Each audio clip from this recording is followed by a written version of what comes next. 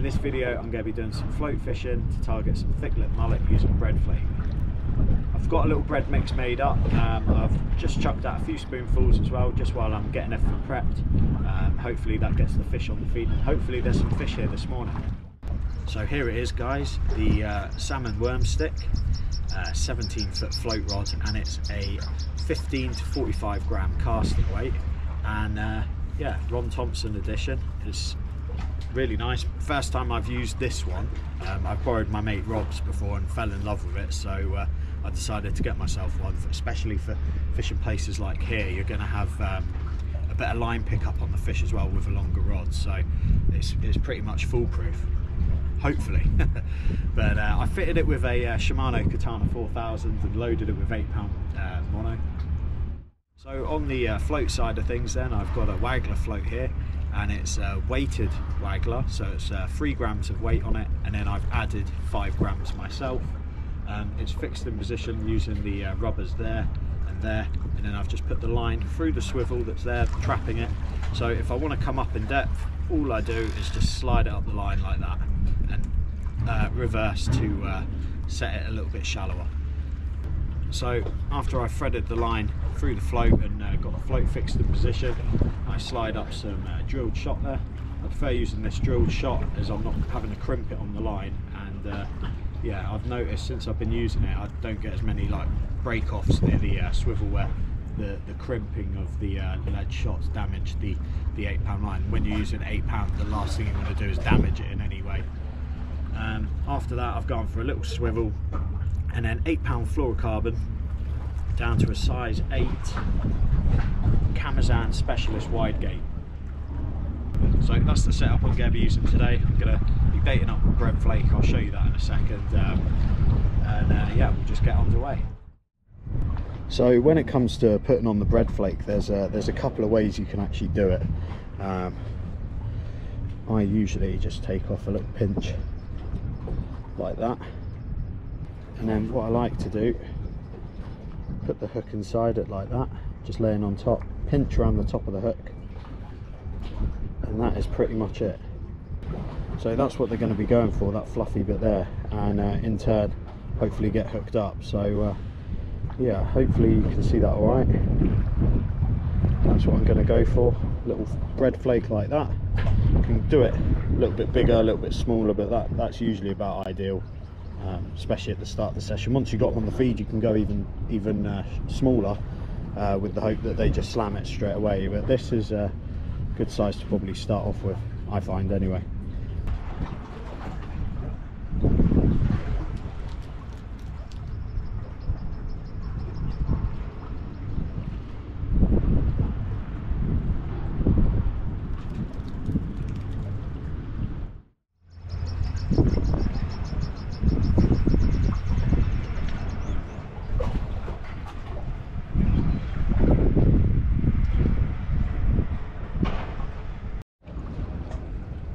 So just had a half decent bite then, guys.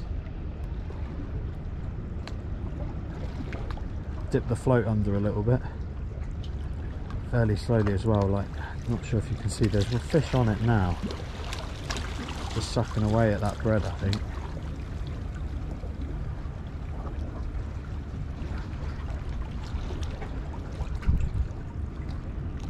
So I think I managed to find him at the right depth. See that? I don't know if you can see that on the camera. It's just dipping down ever so slightly.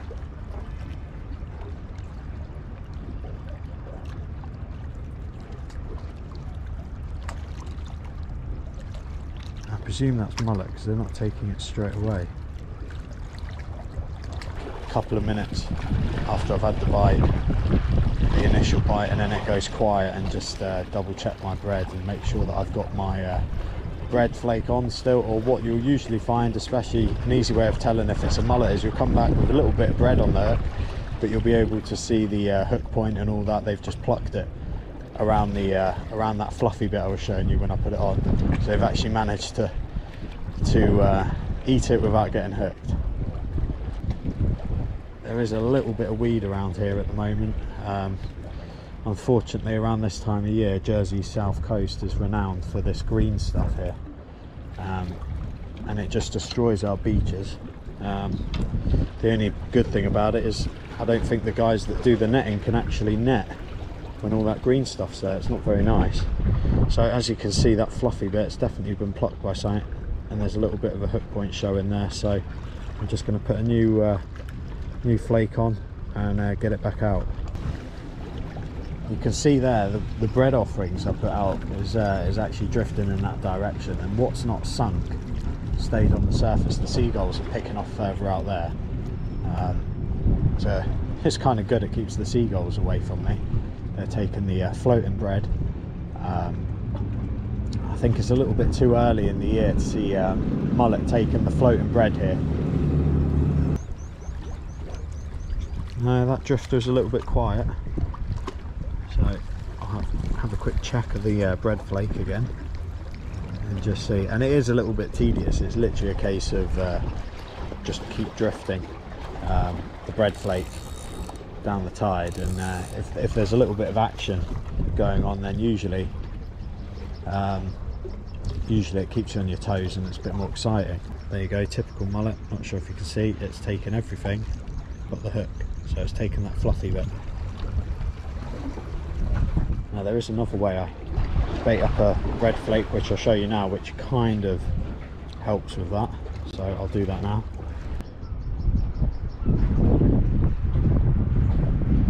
So I put the hook a bit further down into the fluff. Sometimes it works, sometimes it doesn't. They just plop round it still, and leave quite a bit of fluff, and just compress it down around the hook, but have it still fluffy like that. And I find that works a little bit if they're being a bit picky.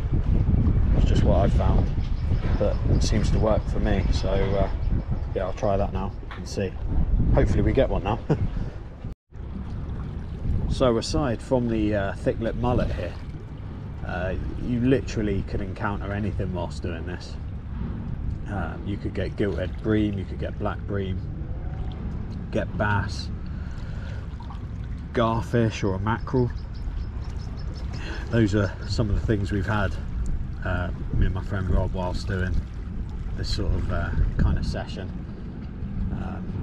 Yeah, so you really don't know what's going to happen. It just depends what's in the area and just comes in on the bread that's being offered out.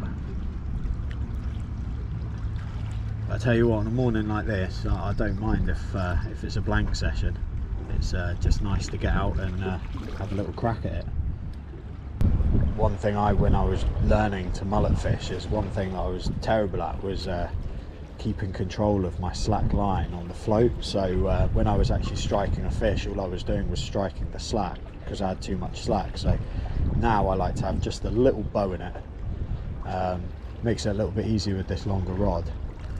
Shouldn't miss as many bites as I usually do with my 13-foot rod. So the float's pretty much at the end of its drift now, and it just had a little nudge. The float dipped down ever so slightly. I think what it could be is a lot of smaller mullet, like the ones about a pound in size, that are around, and they're the ones that are plucking away this bread, and they can be quite finicky around here. It's almost like the dogfish of mullet fishing is a tiny mullet.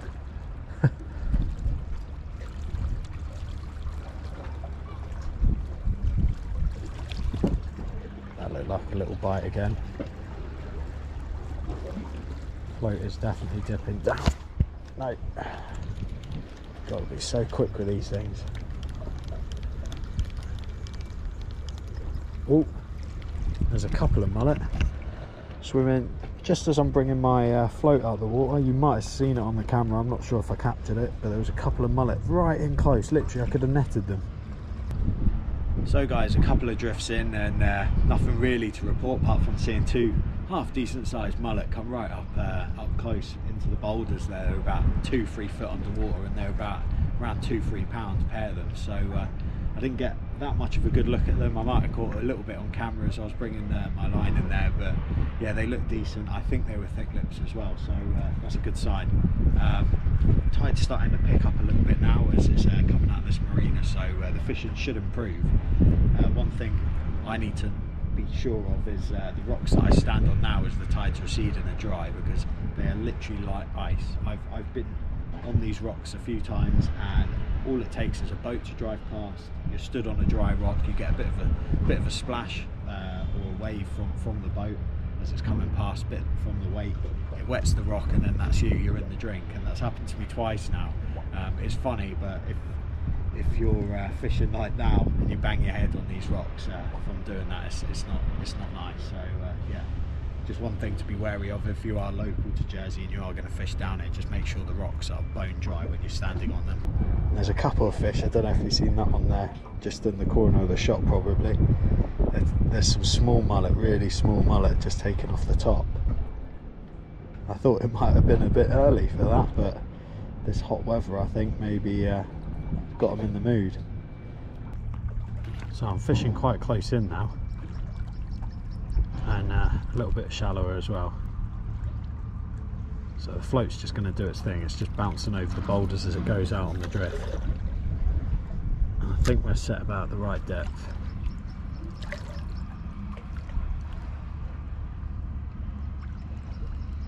Hopefully there's a few of those nice ones close in still. Oh, here's the little plague of them. Taking it off the top. They're small ones though, I'm not interested in them.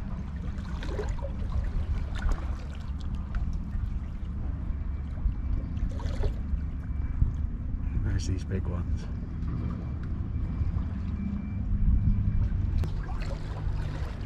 Oh, that's a slightly better one. I might come really shallow if they're taking this floating bread.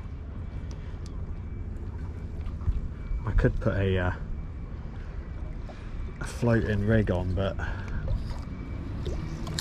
I can't be bothered, to be honest. I know what will happen as soon as I set up a bubble float. Sod's law, they'll be taking about 10 foot deep, so I've come up now. I'm probably fishing about 2 or 3 foot.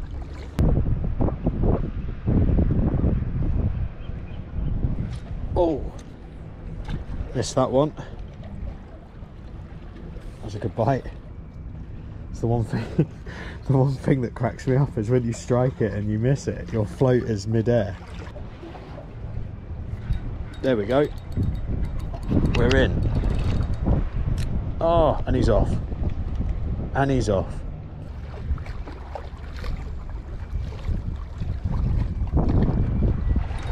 Oh, felt the weight of that one. Not very big. There are some better ones there. I've seen a couple of better ones already. So far, still nothing to the net.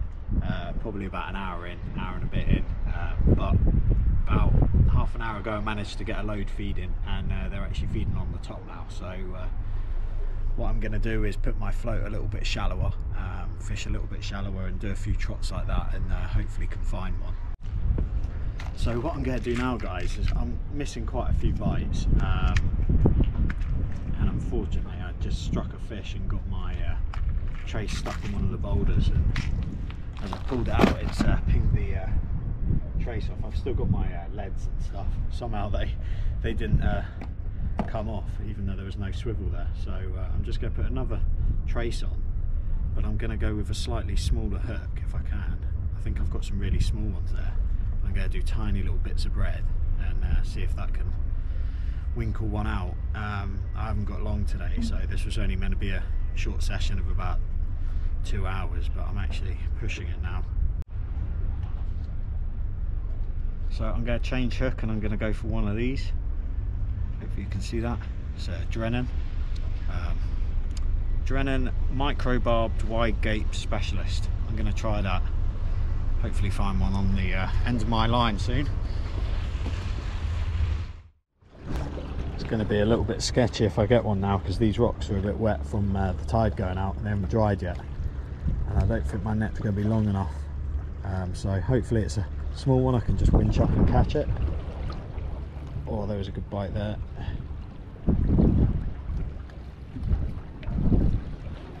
Yay, there we go. We're in. Very small. Probably not even a pound.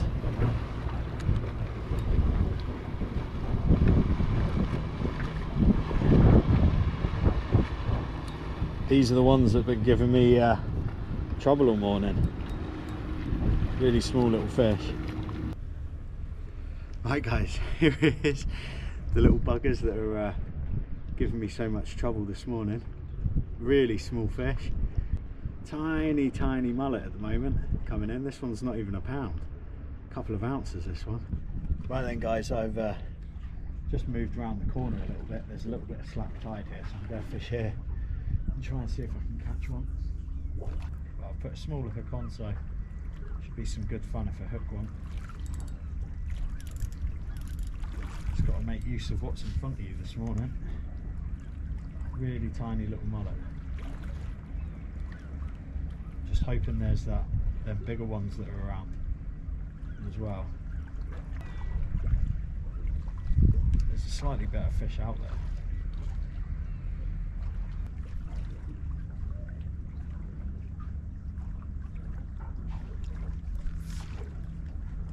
There we go.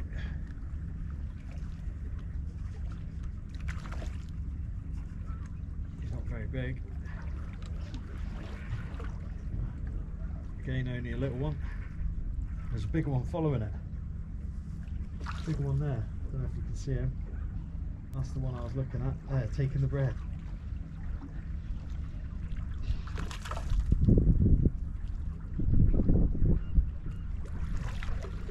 Just a matter of trying to get down to him once. So sketchy. Like probably not even a pound. Good fun though. It's just hard netting them, so because the rocks are so slippy.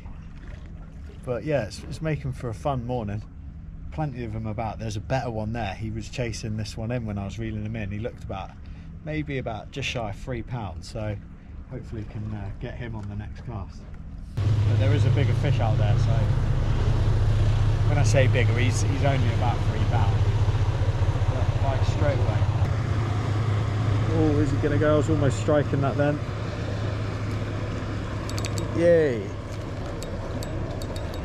Another little one, I think. I don't think this is that big one. Well, it might be. Yeah, this feels quite good actually.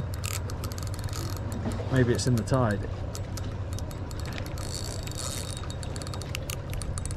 This could be that better one that was going around.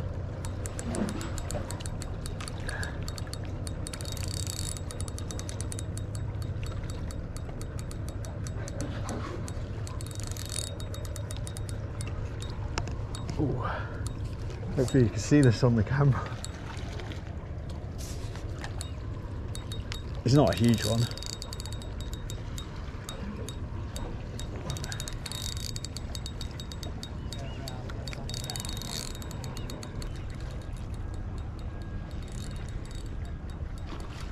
I was saying that.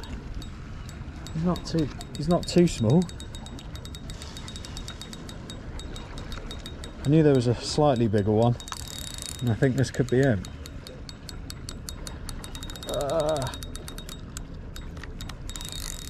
Got lots of energy, this one. I'm going to need to try and attempt to go and net him. Yeah, he's not a bad one actually, considering the size of the others. I'm going to have to make my way down and try and get this one now.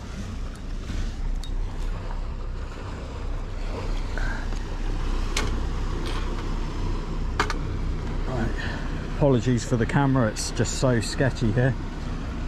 The rocks are so slippy.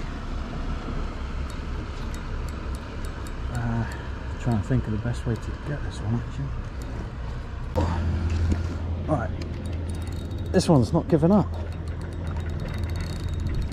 Full of beans.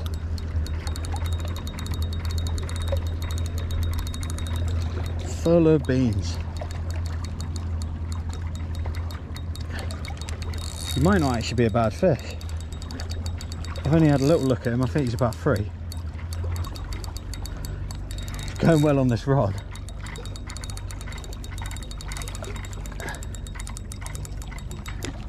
Oh, and it's so hard because there's a little rock right there. And I've got a small net. I'd have him in already now if I had my big net. Oh, I don't know how I'm going to do that.